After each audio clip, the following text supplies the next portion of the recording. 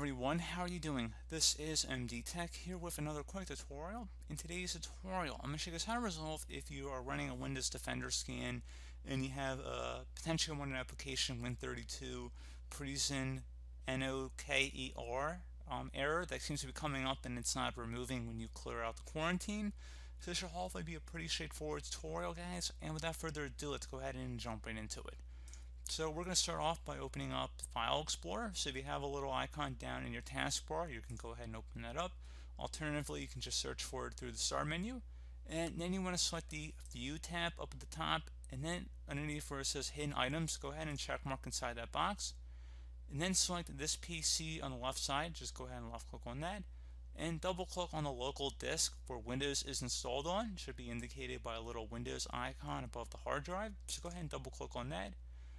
Double click on the program data folder. Same thing now for Microsoft. Scroll down to Windows Defender and double click on it. Should be a scans folder, so go ahead and double click on that.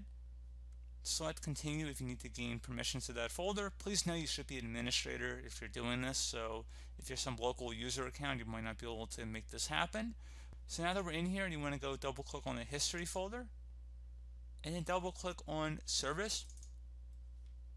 And now anything in here, you just want to go ahead and highlight over with your mouse cursor and right click and delete. Or if you want to use your delete key on your keyboard, you're welcome to as well. So pretty straightforward process there, guys. And once you've done that, you can also go double click on the scans folder now, double click on history, cache manager, and if you see anything in here, you just highlight over it, and again, you can delete that as well. And there you go, guys, simple as that. Close it here, restart your computer, and that should be about it. So as always, thank you guys for watching this brief tutorial. I do hope that I was able to help you out, and I do look forward to catching you all in the next tutorial. Goodbye.